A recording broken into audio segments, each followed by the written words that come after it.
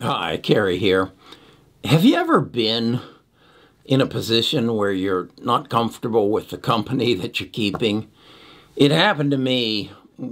I guess I was just after I graduated from college. I had to go to basic training at Fort Dix, New Jersey, and I found myself amongst a bunch of people I didn't really understand. Up until that time in my life, I never cursed. I never drank. I was an athlete. I led a very straight life. And then I got in the military, and I just didn't function properly. I found that I became a whole different person, and it was a person that I didn't really like. And after the 6 months of basic training, I went home to my wife, Nita, and she said, "I don't know who you are." I find myself in that similar circumstance now. And it has to do with a conversation that I had this weekend with a lawyer who said, "You're on YouTube and you're giving financial advice. Is that legal?" I said, "Well, we all say that, we're not financial advisors and I will not give personal financial advice." And again, I'm coming to a thought that I'm not comfortable with the company I'm keeping. So I'm feeling a need to separate myself from the company I'm keeping. And that's what I want to do in this video. And I want to explain why, because I think it's not healthy, and I want to explain what I'm going to do about it and how I'm going to structure best of us investors this going forward. Otherwise, I'm not going to be comfortable doing this. So stay with me, and I'll get into it in more depth. Best of Us Investors presents Carrie Griegmeyer. Back in 1997, I decided I wanted to become a financial advisor.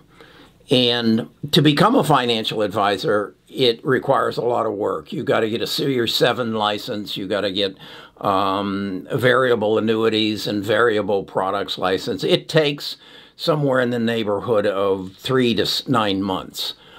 When I got done with that and I decided the direction I wanted to go, I said I want to be the best financial advisor in the community. So the first thing I did was I went and got my CFP. A CFP stands for Certified Financial Advisor. It's about, I think if I remember right, it took me about 2 years to get this done. You have to take a bunch of tests and prove that you understand the 6 avenues of financial advice. After I got the CFP, I decided I wanted to learn more about life insurance and how it worked into financial planning. So I took another extensive course. This probably took another 3 months, and this is a chartered life underwriter. So I had those initials behind my name and that knowledge.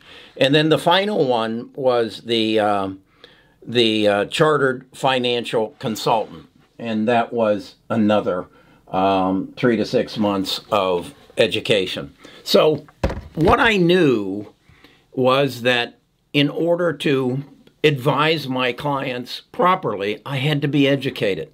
I had a degree in finance from Ball State University, but I really wasn't educated in what I wanted to do. As a result of all this, I became, within the Ameriprise system, I was always ranked number 1, 2, or 3 out of 10,000 advisors. And then I sold it in 2005. And now, on my YouTube channel, I see who else, in my analytics, it shows me who else you visit and who else you take advice from, or you get entertained by. Because many of them say, "I'm not a financial advisor. I'm here only for entertainment." I'm not here for entertainment. I'm not a financial advisor anymore. I gave up my license, but I'm here for education. And I have years of experience. I have years of knowledge. I have the training. And what I'm seeing, I don't like. What's happened in the past 4 weeks with the GameStop and then the AMC theaters situation, this is going to be investigated, as it is already being investigated by Congress, and this is going to get shut down. I just know it, because it's dangerous, and because we have a bunch of people who don't have any training and don't have any education advising you how to spend your money, how to invest your money. And I see all this money going towards these SPACs and these penny stocks and these people who are supposedly entertaining you, suggesting that you put your money in there. And then I get emails from some of you, and you tell me, yeah, I lost $150,000 on that GameStop thing. Holy crap! Whose advice are you taking? What do you have any clue of what you're buying? That's very similar to going into Las Vegas and putting $150,000 into a slot machine. Look around you. It's a palace. It takes money to keep that palace running. They have to take your money to continue. And yet you get involved in these things. We have, as a result of the pandemic and as a result of you all sitting at home, and as a result of you receiving checks from the federal government, we've had, what is it now, $9 trillion come into the economy, and you're throwing it at these carnival barkers who are telling you to buy Workhorse or Nikola or, I don't know, a new electric vehicle company in Southern California. You don't know anything about them. You haven't done any research. I don't want to be in that group anymore. I want to separate myself. And here today, I want to tell you, if that's what you're looking for, if you're looking for me to tell you what to buy and you put no effort and no work into it, go away. I'm not here for that. I'm here to educate you. And I'm here to encourage you to get educated. I constantly am showing you books that I read to educate myself. But that is not your ticket to do nothing and just follow the herd. It is your ticket to educate yourself. I want you to go beyond just the stock market. I did a video, didn't get much action on it, on investing in real estate. This is a profession. It might be a side gig for you, but you need to approach it as a profession, much as I did my profession as a financial advisor. I educated myself, and I have continued to educate myself, and I deplore you to do the same. I see on my analytics who else you go to. People who were high school teachers, people who have no credentials whatsoever, and just give you screaming faces. Do this today. The second most important thing in your life to your physical health is your financial health.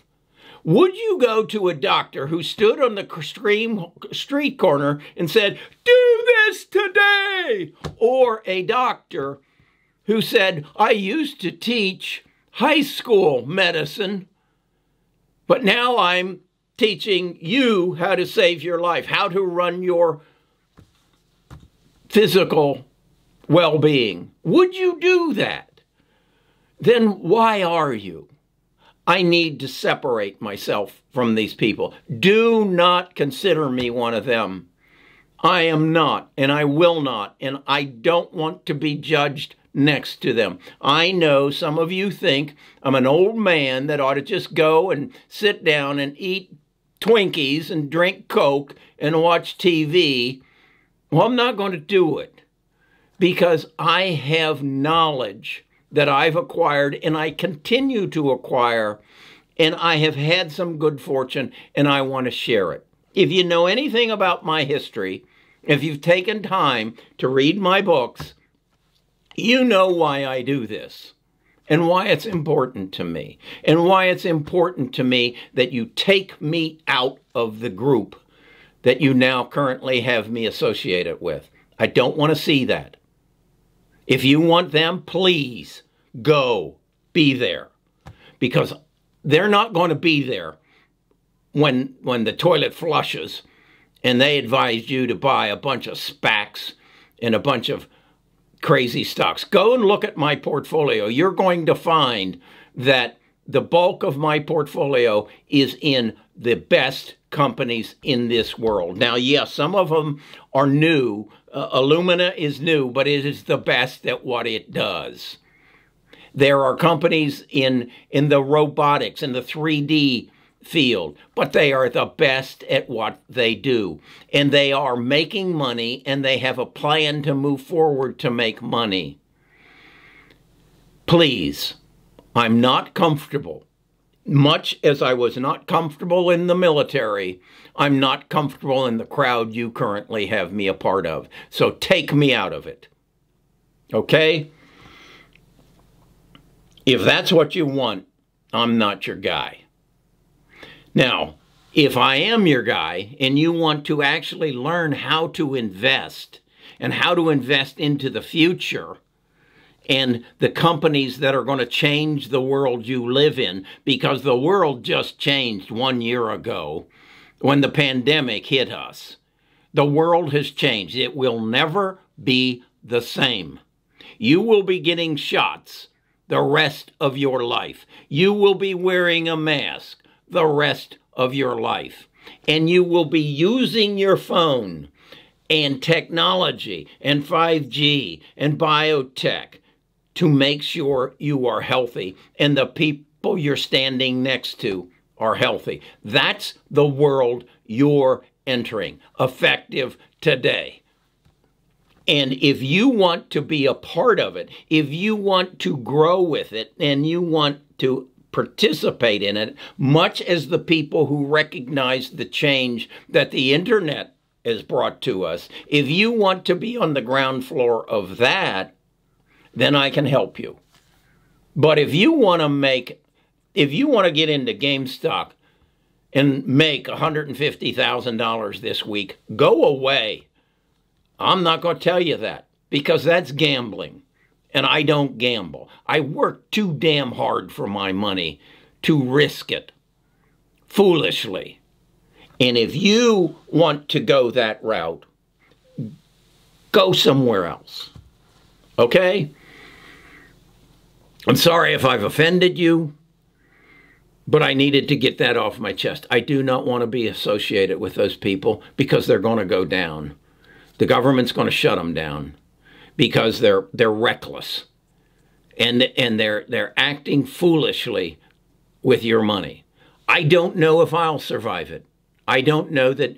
Someone said to me, could your business go away? Yeah, it could, because of the reckless behavior of those people you have associated with me, and I am offended and I am threatened by them. You should be too. Okay, I'm Kerry Grinkmeyer. I'm a retired financial advisor. I'm actually educated in the field that I choose to profess. And I'm not a 26-year-old who crawled up out of the dust and makes a good presentation for entertainment purposes. Workhorse, you gotta be kidding me. Okay, talk to you tomorrow.